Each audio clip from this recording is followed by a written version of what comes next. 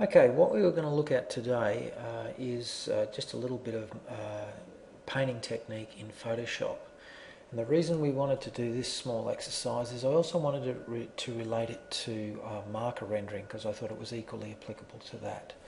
So what we're going to do is we're just going to render this small rectangular prism, and what we've done is we've set up a standard flat brush. So if I click properties, I'll just go to presets. Okay, and you'll see it's an edging brush, which is a standard in Photoshop. Click OK. Then we go to the brush tip settings and we make that brush just a little bit fatter. So you can see in the brush tip shape, we can adjust it through there, make it just a little bit fatter. And we're going to click on wet edges. Okay, and that will simulate a marker type brush. So we'll just make it slightly bigger. I'm just adjusting the diameter there. Okay, we've got it as a cool grey colour. So we'll do the shaded face first. So just like in marker, we put in a flat wash. And you'll notice, just as when you're rendering with marker, is that because it renders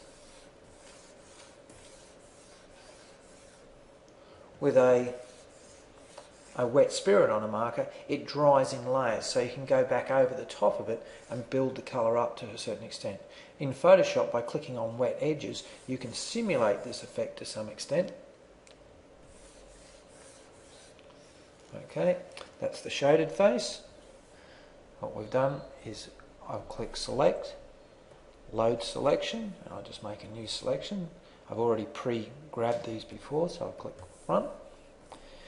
Now I'll just opt for a cool grey slightly lower than that. So if that was a cool grey 6, we'll call this a cool grey 3. Flat wash in. And the light changes as you move away from the light source.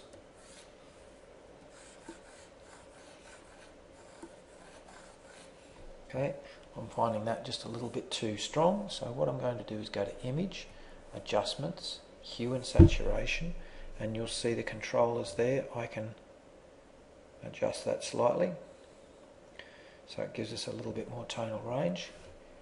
Click OK. Right, I'll just make a fresh layer for this. Select, load selection, and this is a pre-selected field that we've had before. Now this time I'll select top.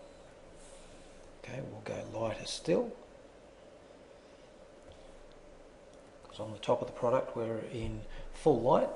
So this time I'll make it a little bit bigger brush. The light's coming from the left hand upper section there, so we're just going to wash from the back and then put in just a little bit more tone off the back edge there. So it gives it a slightly more reflective feel. Okay, select, deselect, and you'll see that by leaving some of this texture on the surface, you create a more realistic feel at the end of the day because it gives that sense of light varying across the surface. Okay, rather than just flat tones of colour. Now this is equally applicable to your marker rendering as it is to working in Photoshop. Now what we're going to do is just sample the top edge there, so we'll just take that little eyedropper, changes the colour in the colour selector down there. We're now going to make it lighter still, almost a pure white. And we're going to switch to the pencil tool. And we're just going to press Shift, and now we've got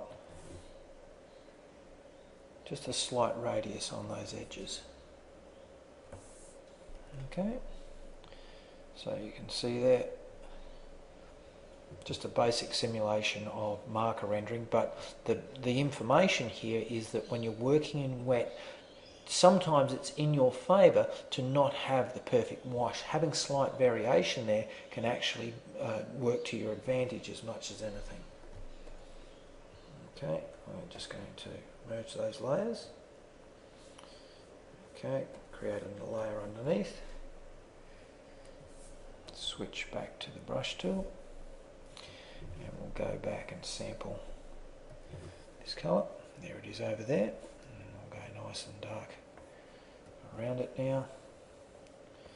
So this is in behind it. It needs to be darker still. So if we were going for a cool grey 10 or 11,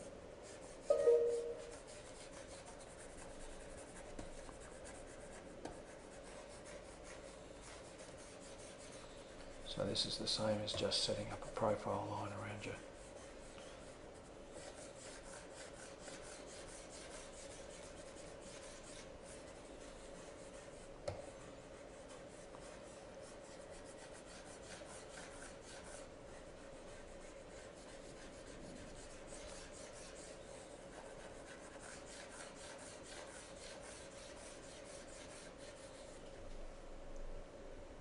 Okay, there. Hope that's a bit of a guide just for a quick example of painting technique. Thanks kindly. Bye.